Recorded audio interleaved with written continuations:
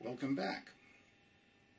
So the strange cloud had just attacked Rory, Tima, Billy, and James, and had reached into Rory's chest, and he couldn't get away.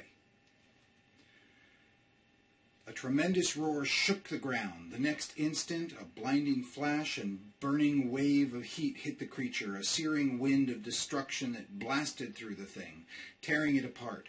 Nerve-twisting death screams split the air, slammed into Rory, overloaded his brain, and dropped him into sweet black unconsciousness.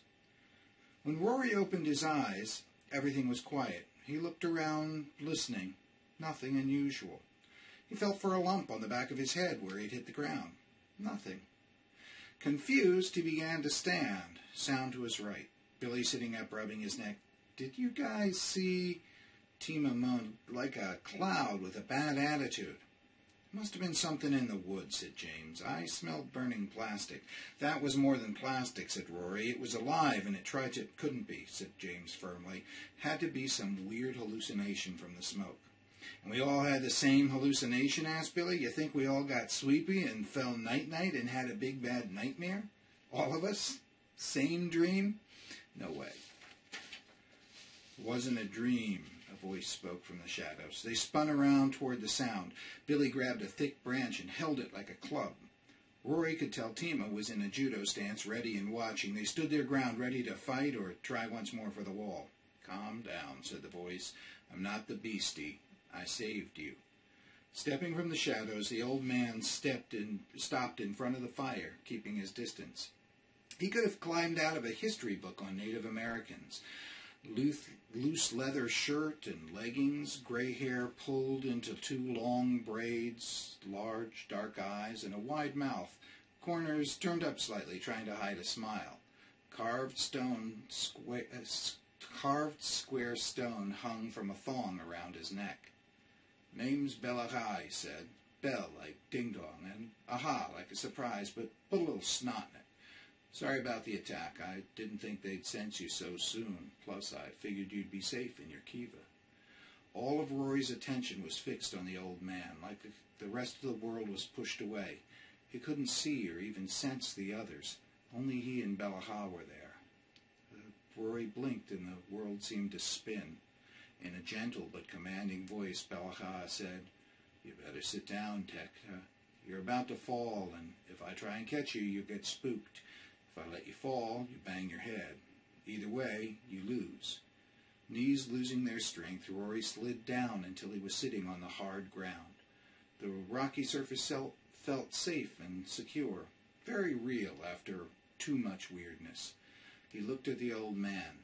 "What was that thing? Why did it try and kill me? Who are you?" Belaha held up his hands, one at a time and not too much. "Looks like you haven't decided whether to pee, puke, or pass out." Rory took a breath. "Okay, what was that thing?" "An energy sucker. Feeds on the energy of living things and particularly likes to munch on people. They usually just take a sip now and then. That way they can keep feeding on a person for years." "You call that sipping?" yelled Rory, trying to stand. Belaha held up a hand in a calming gesture. I said usually. You're a special case. You, it wanted to kill." Rory felt panic rising. "Kill me? Why?" Belaha shook his head. "Too much to explain now. Important thing is, I got it before it told the others where you are." "Others?" shouted Rory, leaping up and heading for the side of the pit. "There are more? How many? Where do they come from?" He had to get home. Nice, safe, normal home. Belaha touched his shoulder. "You'll never learn anything if you start shouting every time I tell you something." Rory jerked away. "What? That thing just about ripped my heart out of my chest, and there are more? I got every reason to..." Belaha's body suddenly exploded upward. He towered over Rory. A sunlight glow burst from his center, nearly blinding Rory. "Hush!" Rory hushed. Belaha continued in a commanding roar. "Pup, you got too much to learn too fast, and if you don't, you're toast. Very messy toast. Most likely, you'll be dead meat in 1, maybe 2 days. Shut your mouth and open your ears, and maybe, just maybe, you'll still be in one piece in a week." Rory's mouth gaped. Balaha, shrinking toward normal size, reached out and closed it. Balaha nodded. Better. He gestured toward the fire. We call them coalesced. Most people on this planet can't see them, but they've been here since before humans were fighting over bananas. They've grown strong the last few thousand years, and now they're planning to take over. You and your friends are the last chance to stop them. Rory protested. I can't fight something like that. Why don't they leave me alone? I promise I won't try anything. Just leave me alone. He began to look around for a way to get out. Balaha shook his head, sadness in his eyes, and placed a hand on Rory's shoulder. You must try, because if you do not, they'll not rest until they've ripped you apart. They don't care if you fight or not. Their only want is your death. After you, they'll feast on your friends. Finally, they'll finish their destruction of everything and everyone on this planet. The worst thing is that you probably can't stop them. You're probably already dead, just waiting to fall. There's only one small chance. That is if all four of you work together, and we all are very lucky. Rory suddenly remembered James, Billy, and Tima. He broke his gaze from the old man and looked around. A glowing fog filled the hole. Through it he could barely see the others, frozen in place. Fear rising again, he looked back at Balaha. What did you do to them? Let them go! I didn't do anything to them, Tekta. You and I have stepped out of your world for this conversation. They're the same. Think of this as being between moments of time. That doesn't make sense. How can you? Balaha shook his head. I'm not going to explain it now, Tekta. It's been a long night for you, so let me stick to the essentials.